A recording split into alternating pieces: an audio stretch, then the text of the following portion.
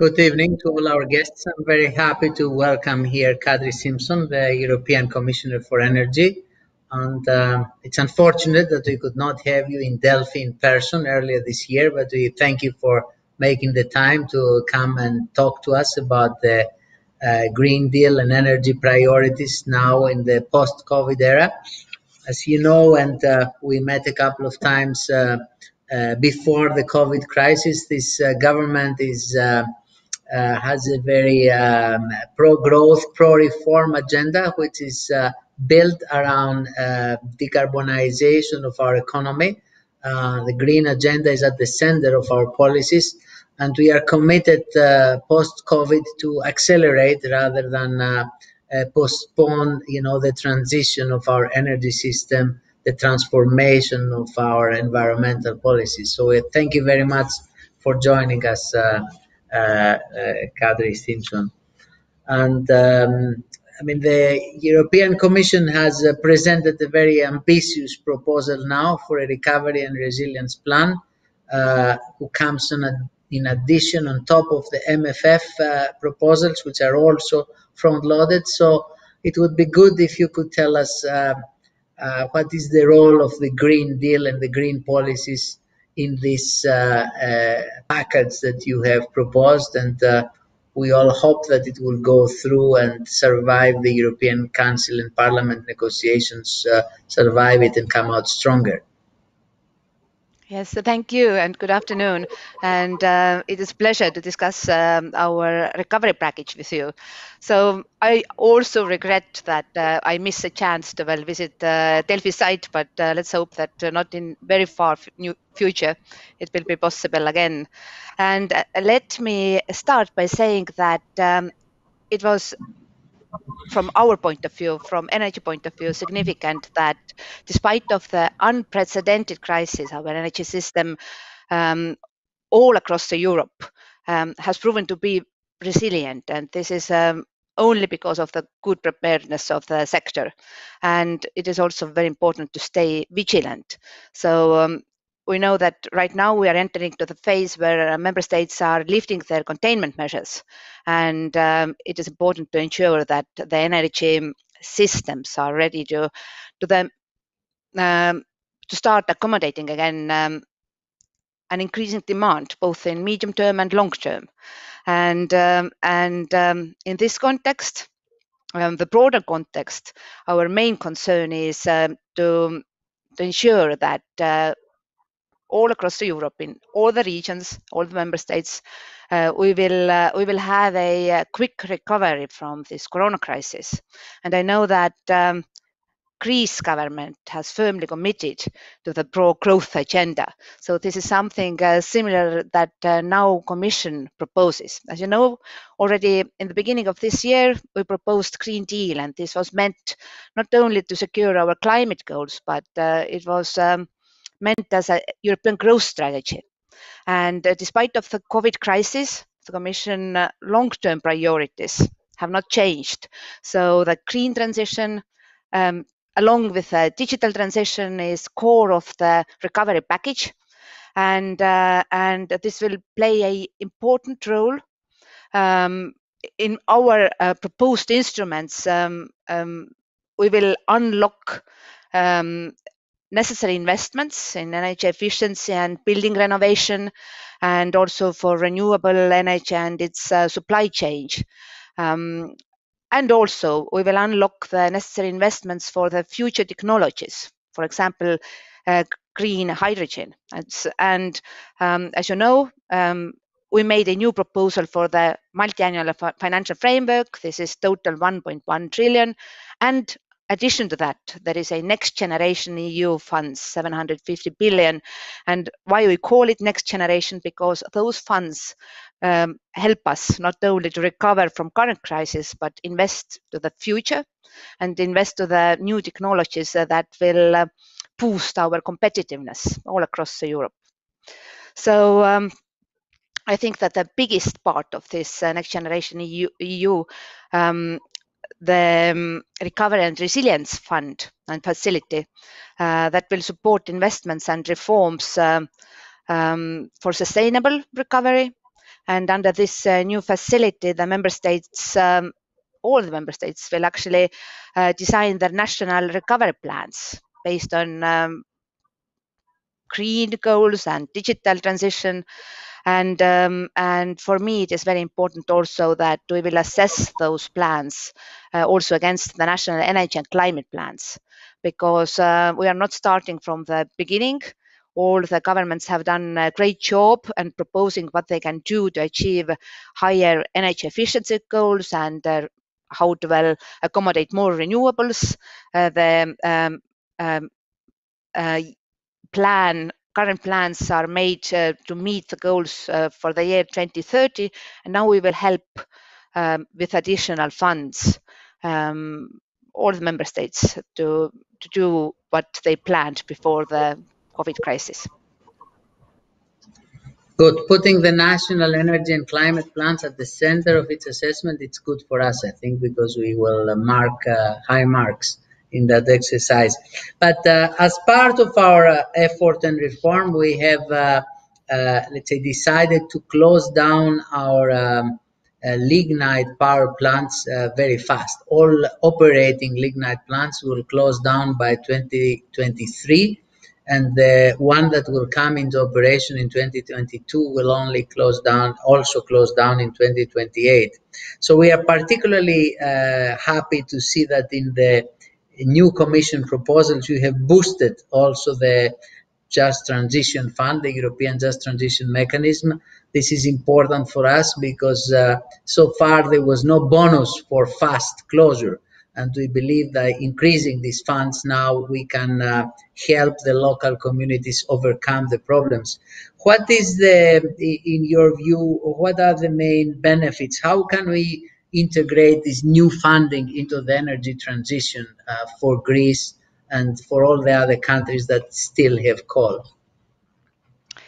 That's very true that here in Europe, member states have different starting positions, and not there are several member states who are still mine fossil fuels, solid fossil fuels, and who do have regions who have been dependent on this sector for decades. So our aim is to secure that no region is not left behind because of our green transition. So we do welcome that Greece has announced a very ambitious plan to phase out its lignite, and most probably right now, when I have all the national energy and climate plans except one, I can say that Greece has made one of the most ambitious document. And you do have regions that will face big challenges. So Western Macedonia, the main coal region in Greece, is already facing the challenges of unemployment. So from this perspective, we wanted to secure sufficient financing, and we call it the Just Transition Fund, so that we can support both the people who are and their families who have been so far employed by the sector. But at the same time, we want to also give security to the consumers, so that after phasing out local fossil fuels, the electricity demand will be secured and the price will be affordable. So this Just Transition Fund is dedicated for both, for creating new jobs for the mining sector workers, but also investing into alternative energy sources. This Just Transition Fund, as you mentioned, according to our initial proposal, was meant to be 7.5 billion, but now we significantly increased it, and it will be 40 billion. And if I'm talking about what it brings to Greece, then according to our initial proposal, there were dedicated funds for Greece worth of 294 million euros. But now, according to the current proposal, and I truly hope that the heads of governments and European Parliament will approve it. According to the current proposal, the figure will be now 1.7 billion euros. So this is a significant amount, and you can use it only for those specific regions that are heavily infected, and as I told, you can use it for reskilling the workers or helping SMEs to create jobs in those specific regions. But of course, also for overall diversification of economic activity, and especially investing into green alternatives. So addition to that, you can also use cohesion funds, and of course for necessary energy investments. Also in the next MFF, there will be Connecting Europe facility that helps to create better existing energy markets and to build interconnectors with your closest neighbors.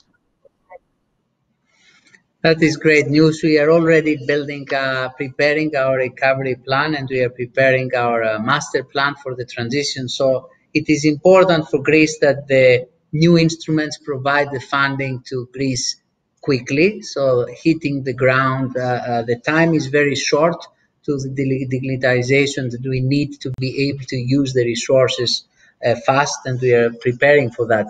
Now, as we move towards a more electrified and clean system, there are still some challenges for us. We are the last country that has not, let's say, upgraded its electricity market. The target model is not working. It is now, after a lot of effort, it is within reach. It will go live in September. But can you tell us how do you see the importance of markets in electricity? Why is it so important that all countries move fast in the using of electricity markets and the implementation of the target model?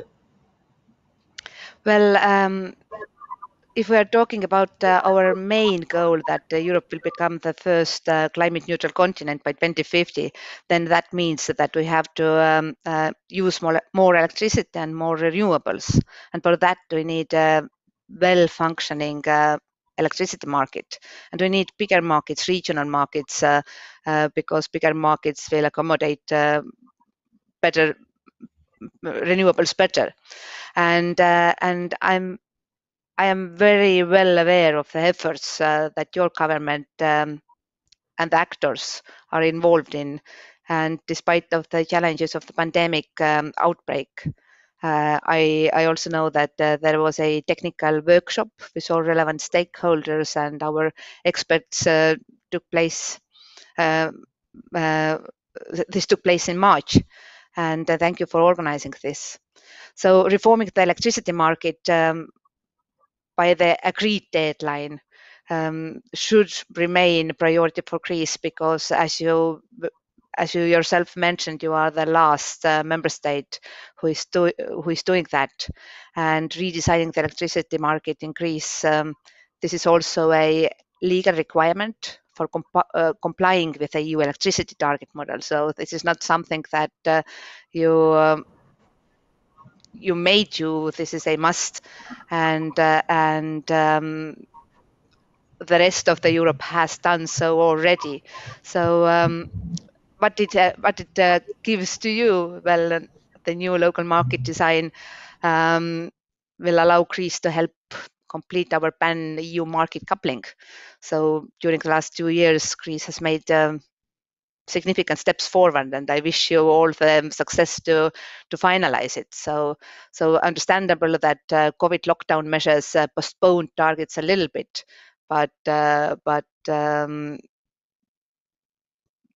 now it's time to do what is promised and what we are expecting from you.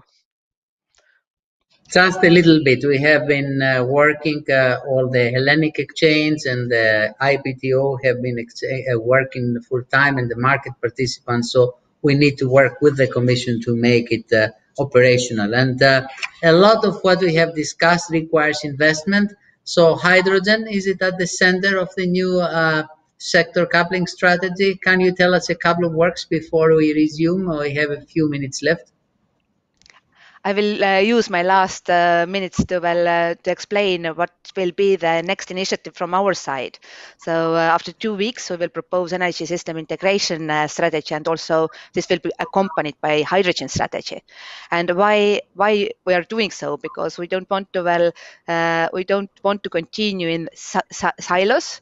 We want to use electricity even if it is right now wasted. So waste heat from industry, from data centers, we can use them actually for heating purposes.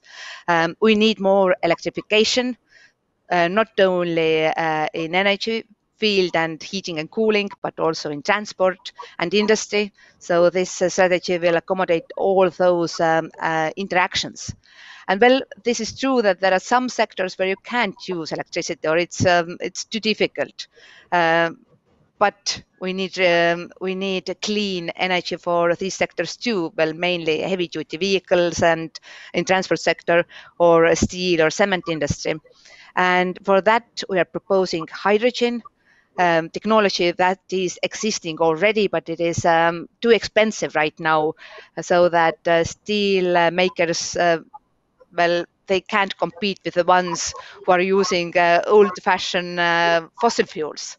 So one of our tasks is to create a market demand, because if the volumes are bigger, then price comes down, and clean hydrogen definitely helps us to achieve our climate neutrality target. We will follow and we will create the enabling framework for hydrogen, but at the same time, we will push a lot renewables. In the short term, they are cheaper for the transition, and we will work with the Commission and to build up the necessary infrastructure so that hydrogen can be the complement to our renewable strategy. Thank you very much, Kadri. I hope to see you in Delphi and in Athens and in Greece soon. And if you're interested also in, we'll take you to Western Macedonia and Peloponnese to visit the lignite power plants. Thank you. Thank you. I hope to meet you soon in Greece. Thank you. Thanks to all our guests.